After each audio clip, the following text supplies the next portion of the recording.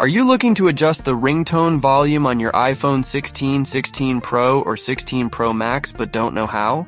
I'm going to show you the simple steps to change the ringtone volume.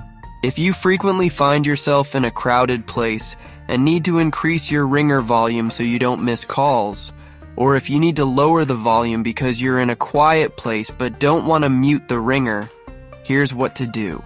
Open the settings on your iPhone 16 series.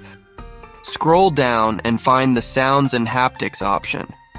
Tap on it and you'll see various settings. This slider allows you to adjust the volume.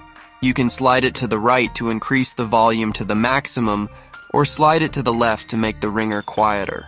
If you need to adjust the volume quickly without opening settings, I suggest enabling the Change with Buttons option. After enabling this, you'll be able to adjust the ringer volume using the volume up and volume down buttons. Pressing the volume down button will decrease the ringer volume and vice versa. And that's how you can adjust your ringtone volume.